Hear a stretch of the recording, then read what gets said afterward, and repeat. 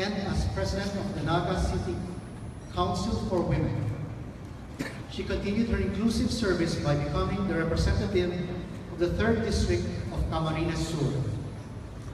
As a Congresswoman, she has authored many valuable bills, such as the People Empowerment Bill of 2014, the Freedom of Information Bill, the Full Disclosure Bill, Anti-Discrimination Bill of 2013, and the Agrarian Reform Commission Act, amongst other bills.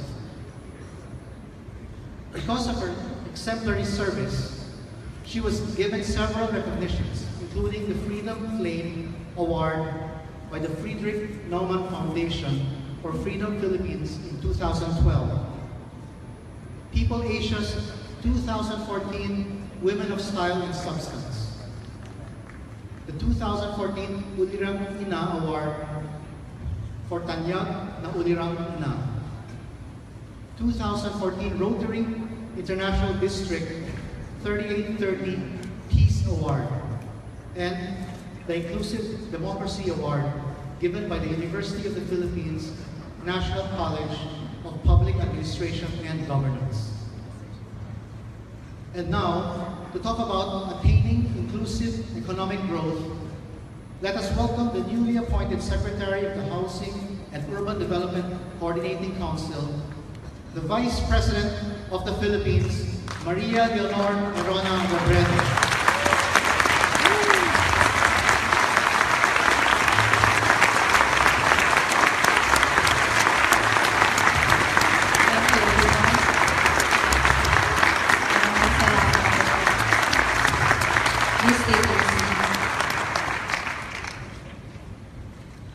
Socio-Economic Planning Secretary Ernesto Pernia, former Secretary R.C. Balisacan, Chairperson Teresita Herbosa, PCC Chairman, I greeted him already, Arsenio Balisacan, Mr. Manny Pangilinan, Chairman of the FEP Group of Companies, Mr. Miguel Del Monte, President and CEO of Business World, Mr. Ray Espinosa, Chairman of Business World, former Prime Minister Cesar Virata, good morning, sir. Friends from the business sector, ladies and gentlemen, magandang umaga po sa inyong lahat. When I was elected representative of the 3rd District of Camarines Sur in 2013, one of the first things that I did was visit the most remote barangays of my district.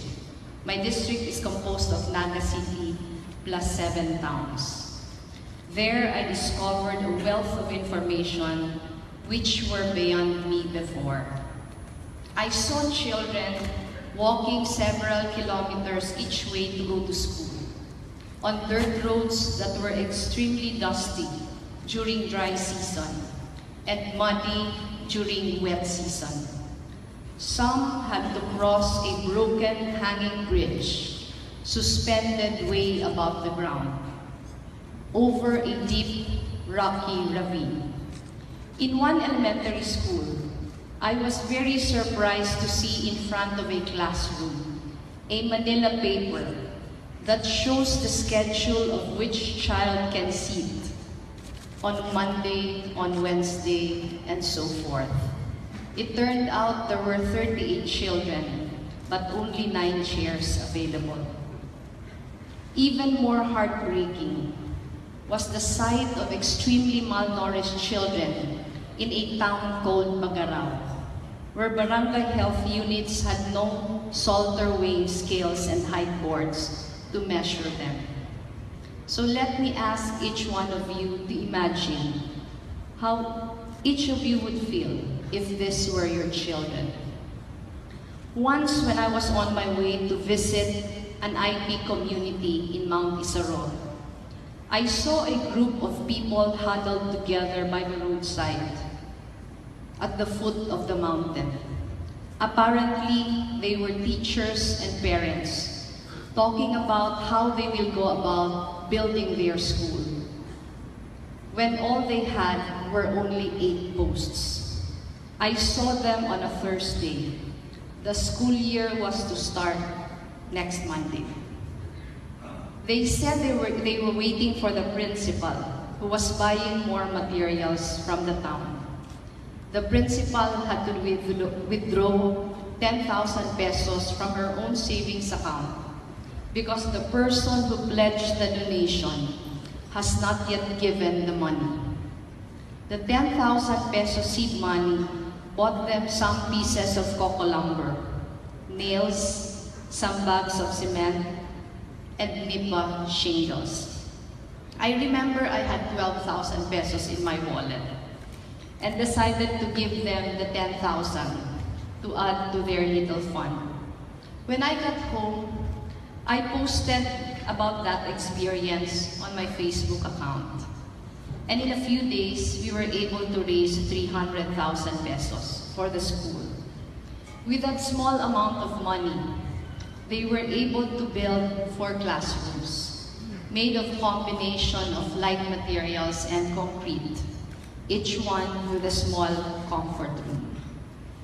On several occasions, I spoke about the classroom with 38 students but only 9 chairs in front of a Rotary Club and other groups. And even without asking for help, we got a deluge of our feeding programs. All this happened in very remote towns with very small population. Apparently, the local politicians did not bother to give them much thought. We do not think the people there buy much of your products or services. So the question now is, why should you care if their children go to school if they don't have a direct impact on your bottom line? The reason is this. Research has shown that building nations where everyone can live and thrive and enjoy the benefits of economic growth is the best way to create even more growth. The Organization for Economic Cooperation and Development said that in Mexico and New Zealand, rising inequality took away Italy, in United Kingdom and the United States. The cumulative growth rate would have been 6 to 9 percentage points higher had income disparities not widened.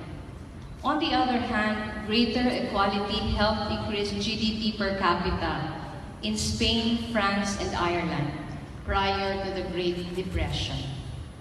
In the Philippines, the richest 20% of the Philippine population received 52% of the country's total income in 1994, nearly 11 times the share received by the poorest 20%. This was a marginally worse situation than in 1985. And I quote from a Forbes magazine article. Indeed, from 1957 till today, aside from brief periods of improvement, the country's Gini ratio has changed little, consistently remaining the highest or one of the highest in Southeast Asia.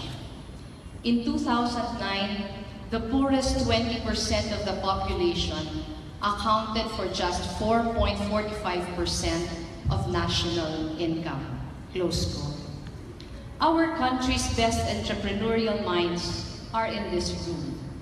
We hope these are not just numbers for you, because in reality, inclusive growth is an issue that affects real people on the ground, like the principal and the parents who built a school with only 8 posts to start with, 10,000 seed money, and just an indomitable desire to solve a painful problem in their community. They came together to address a clear and present need in their community.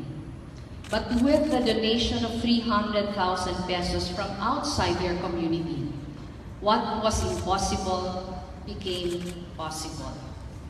Inclusive growth is not just critical for those in the fringes of society that we have vowed to serve, but also for your businesses to grow sustainably.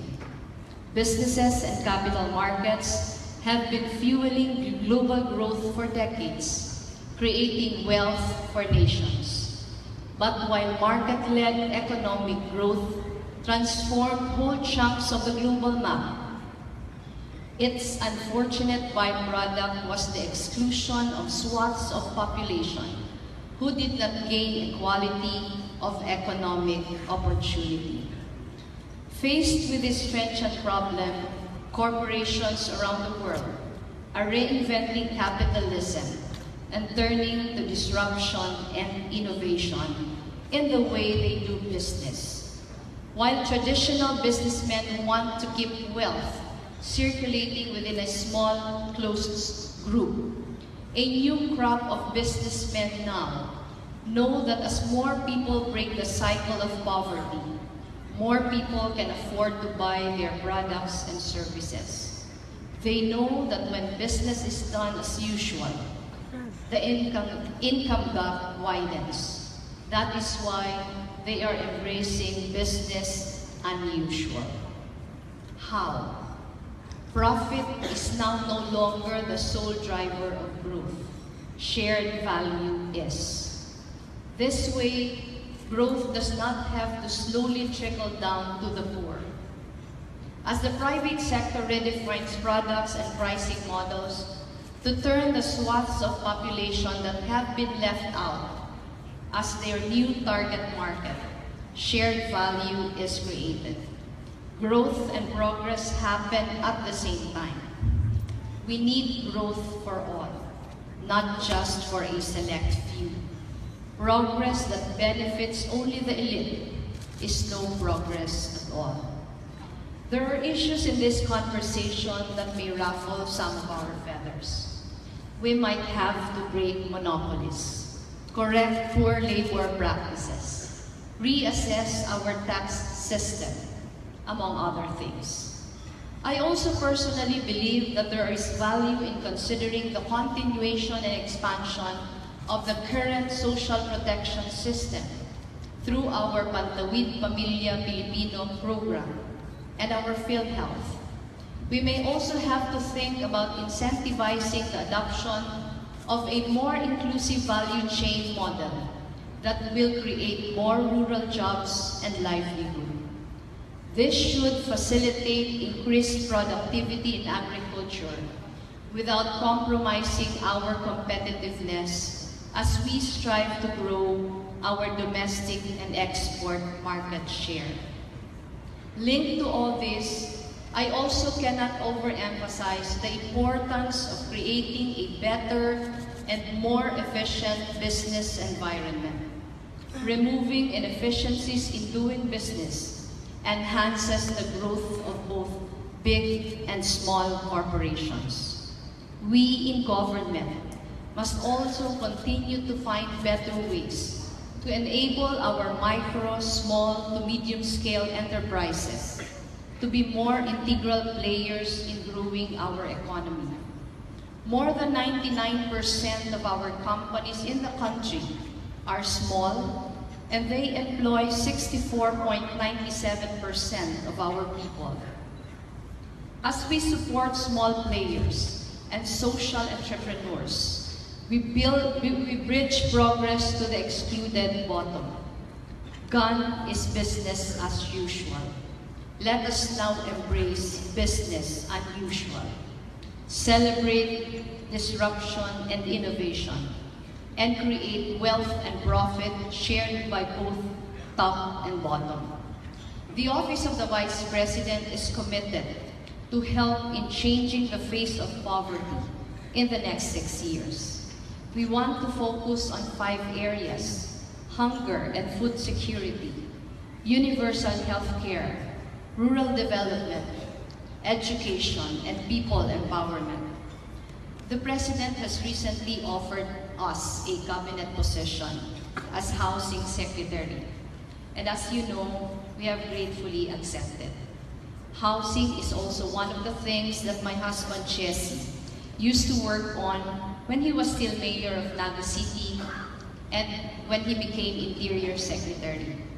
Before he passed away almost 4 years ago, Jessie was working on innovations that would allow the government to build cheap, climate change resilient, in-city on-site housing developments for the urban poor. We will not be working from scratch in this portfolio. We will be hitting the ground running. We want to address the 1.4 million housing backlog within our term. We will disrupt and we will innovate. We will enjoin the private sector to be our partners in providing not just houses, but decent and affordable communities where our people will find jobs, where our children can safely go to school, attend church, run around and play safely. We are not asking for your charity. Companies like Finma Properties have proven that these developments can be also commercially viable, as shown by their on-site resettlement investments in Quezon City. In the past, informal settler families would pay anywhere from 1,500 pesos to 3,500 pesos per month to dwell in a 10 square meter space with no proper sewage and drainage system. Through FINMA's partnership with the Quezon City government, Pag-ibig Fund and several partner NGOs, ISFs today shell out only a little more than 2,000 pesos as monthly amortization through Pag-ibig for decent 26 square meter homes and with loft provisions that have proper sewerage and drainage and security of tenure. Inclusive growth needs inclusive business, and that means corporations address a social need in a commercially viable way. This is just one example of addressing the 1% problem that perpetuates the current instability of our nation's social order, where the poor continue to be poor and get left behind. I am positive you can think of more ways to help.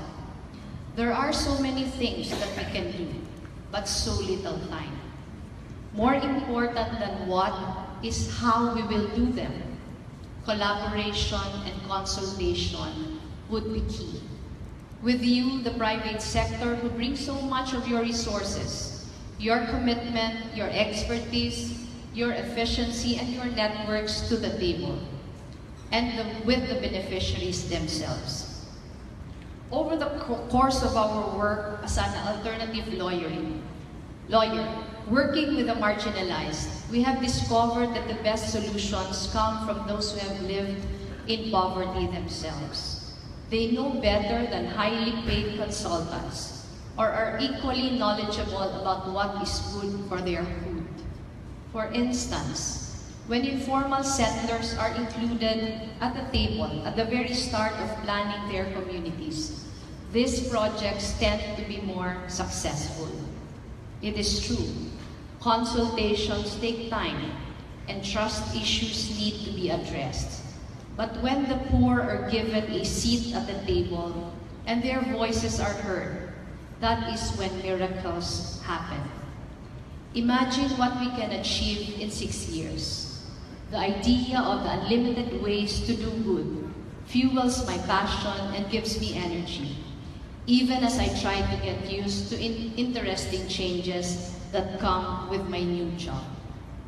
For both of us, the government and the private sector, we need to embrace this disruption from within, or else we risk being at the mercy of global developments.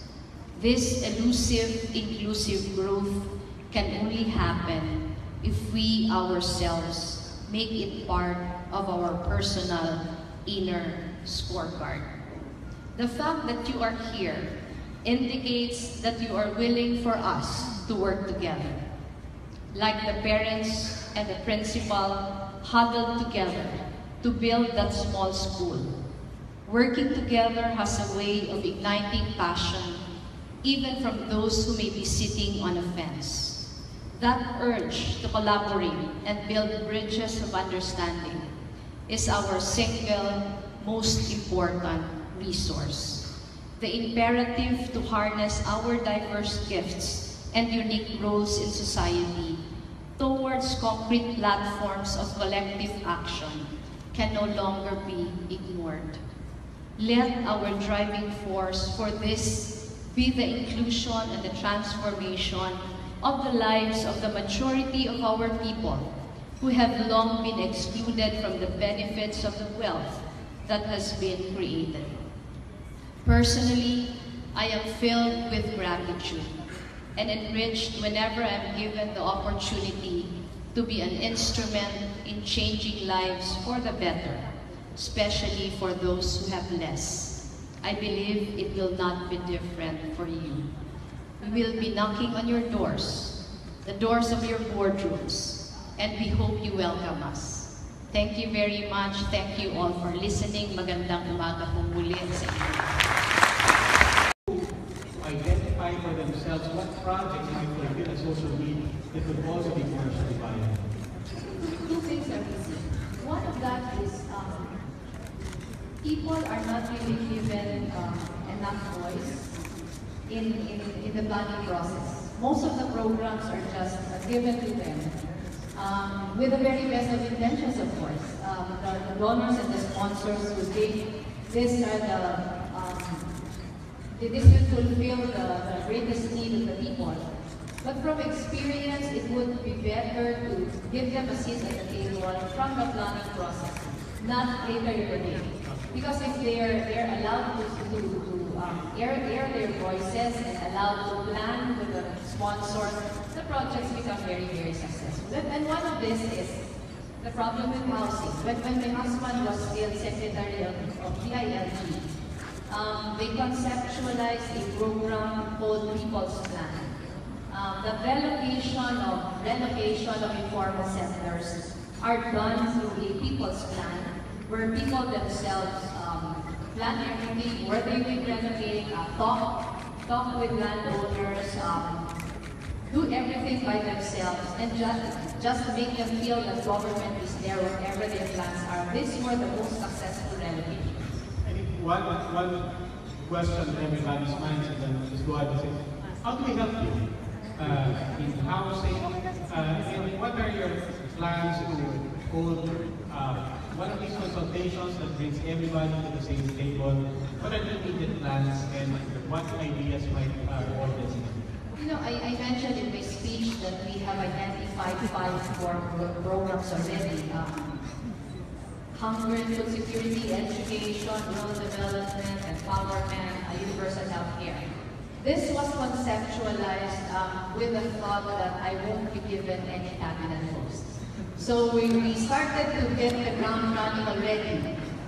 Right after, even before my inauguration on June 30, what we're doing now is, the only power that the Vice President has, or the only role that the Vice President is given under the Constitution is just to be there, just in case something happens to the President. We have studied what the previous administrations did, at least the Office of the Vice President did. And most of the things that they did were more ceremonial and political. There wasn't much space for us to do advocacy work. So when we started analyzing the budget, when we started analyzing what's there for us, there wasn't enough elbow room for us to do policy and advocacy work, and we wanted to change it. We started asking EBM to allow us to give more space for advocacy work, and that's what we're doing now. The reason why we transferred office was we wanted to save the money. Right now, we will be saving at least 200,000 a month. That will give us more space to do what we want to do. But since we don't have any mandate to execute programs, what we intend to be doing is to act as a convener of sorts.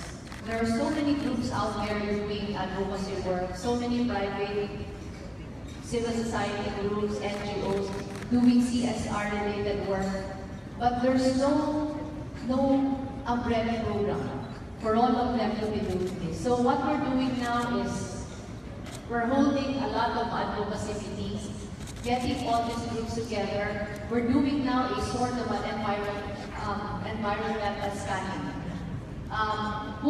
Which groups are doing advocacy work for hunger and food security? We'll lump them in one group. Which groups are doing education-related CSRs? And we want to make streamline all that they're doing. Para walang doble, we will provide a forum for all these groups to talk together and discuss what could I do, what could the other groups do, and siguro, yun, be a conduit for all of this. Speaking of environmental scan and crowdsourcing for ideas, for opportunities, one of the development experts who frequently contributes to business work wrote the book on Leni Robredo. Wrote that to address the housing backlog, housing should be addressed not as a noun, rather as a verb. In other words, he was saying that ownership is good, but we should throw into the mix affordable housing made affordable by rent and so on, as being done in Germany, in a lot of first world countries where ownership is not necessarily high. Does this resonate with you, and might this open up some ideas where other models for housing might be participating in the private sector?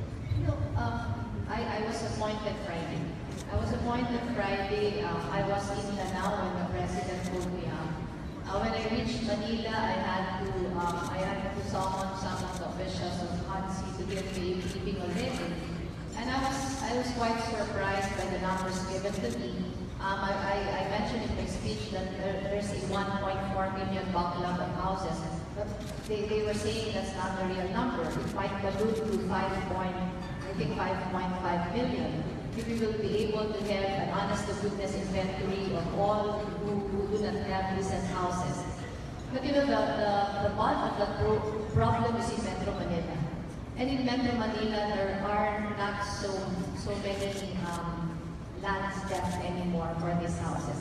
So we're looking at the model demonstrated by Singapore and Hong Kong to be able to combat this problem, meaning set our sights on medium to high-rise housing projects instead of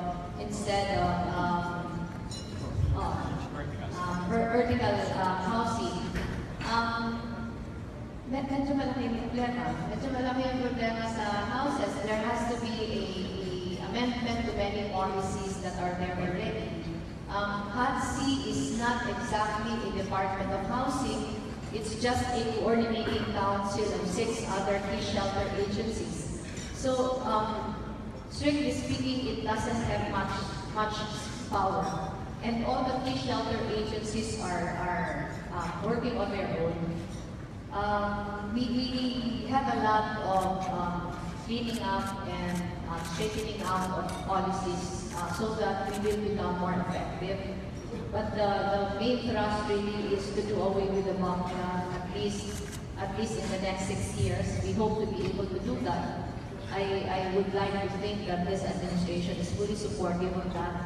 The past administration has done a lot of already, but because of the backlogs that are there, we really have to work to bend over and work backwards so as to erase everything. We understand the Vice President has to be on her way to her next appointment. Vice President Robredo, maraming salamat. Maraming salamat. Thank you for that.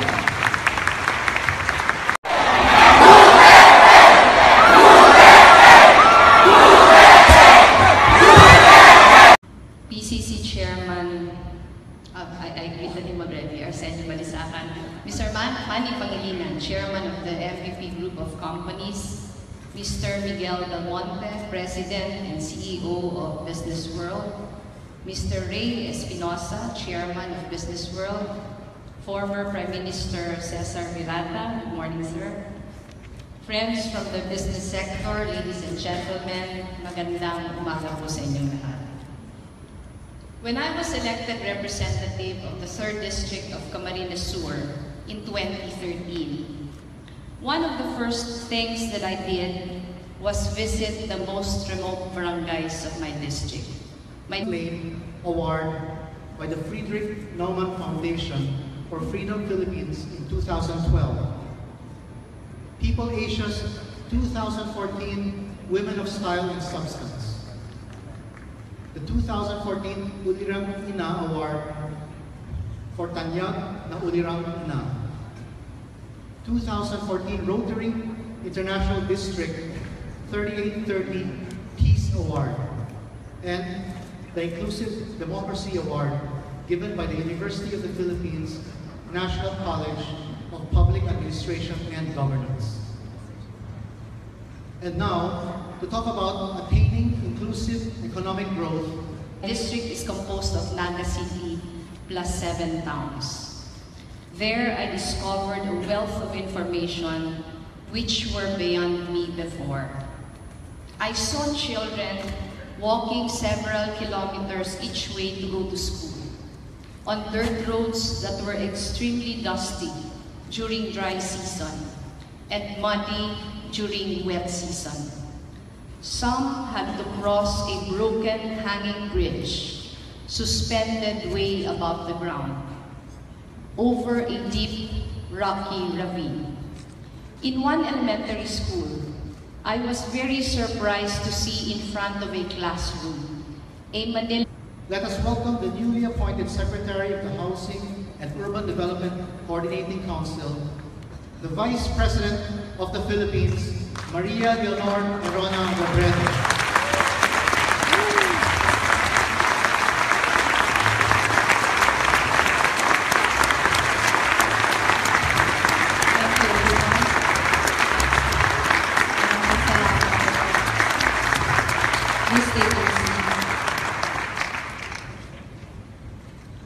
Socio-Economic Planning Secretary Ernesto Pernia, former Secretary R.C. Balisacan, Chairperson Teresita Herbosa, and as President of the Naga City Council for Women. She continued her inclusive service by becoming the representative of the 3rd District of Camarines Sur. As a Congresswoman, she has authored many valuable bills, such as the People Empowerment Bill of 2014, the Freedom of Information Bill, the Full Disclosure Bill, Anti-Discrimination Bill of 2013, and the Agrarian Reform Commission Act, amongst other bills. Because of her exemplary service, she was given several recognitions, including the Freedom